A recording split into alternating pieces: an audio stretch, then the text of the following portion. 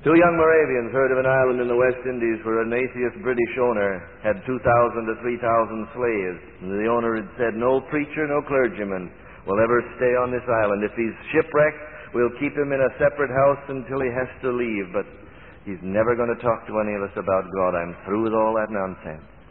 3,000 slaves from the jungles of Africa brought to an island in the Atlantic, and there to live and die without hearing of Christ. Two young Moravians heard about it. They sold themselves to the British planter and used the money they received from the sale, for he paid no more than he would for any slave, to pay their passage out to his island, for he wouldn't even transport them.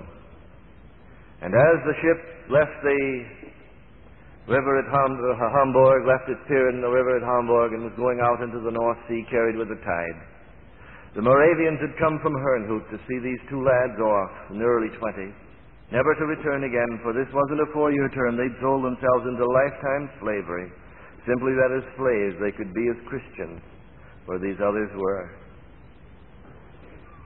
The families were there weeping, for they knew they'd never see them again. And they wondered why they were going and questioned the wisdom of it. And as the gap widened and the houses had been cast off and were being curled up there on the pier, and the young boys saw the widening gap, one lad with his arm linked through the arm of his fellow raised his hand and shouted across the gap the last words that were heard from them. They were these: "May the Lamb that was slain receive the reward of his suffering." And this became the core of Moravian mission.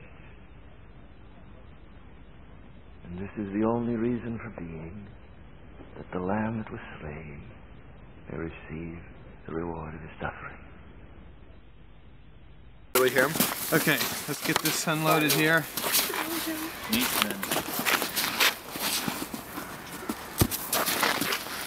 Escapus.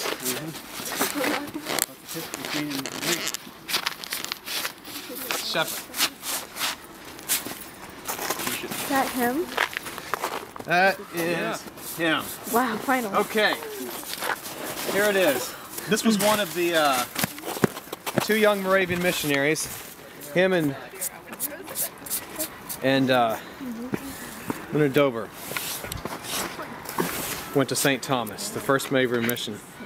He was also, now this one, Brother Mike, he would also been the one on the boat with John Wesley, and he also then was the leader up here.